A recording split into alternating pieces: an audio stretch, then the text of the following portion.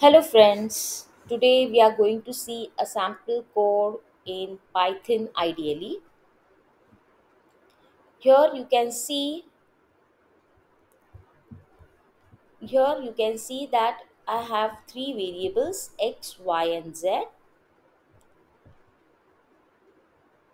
X is equal to 34 minus 23. So the result after subtracting 23 from 34, whatever the value is there, that will be stored in x. After that, you will see something in red color which is starting with hash. Hash stands for comments in Python. Now, what are comments?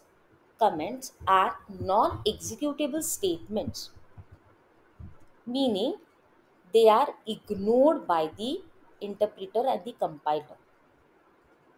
Okay, comments are usually written to make the programmer understand, or the one who is seeing the program.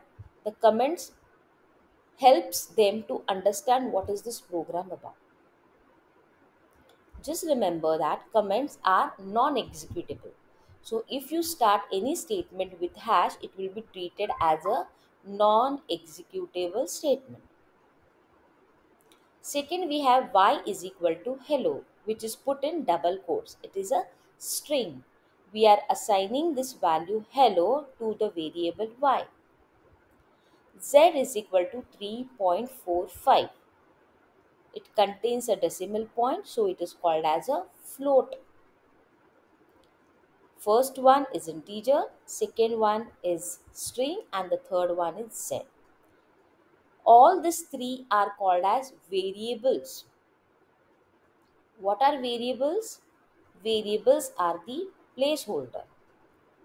And what they do? They store some value inside the memory. So if we want to store something in the memory, if we want to do some mathematical calculation, we are going to make use of variables. Fourth line is a if condition, where we are trying to check whether the conditions are true or false. Here we have or in between. The meaning is if any of this condition, like if z is equal to 3.45 or y is equal to hello. From these two conditions, if any one is true, then it is going to increase the value of x by 1, and it will add this hello, it will add this word to hello. Here plus, since y is a string, plus will result in adding of two string values. Here x is integer, so one will add, one value will be incremented in this. So now what will be the value of 34 minus 23? That is the assignment to you. And what will be the output of x and y? Okay, that's all for today. Thank you.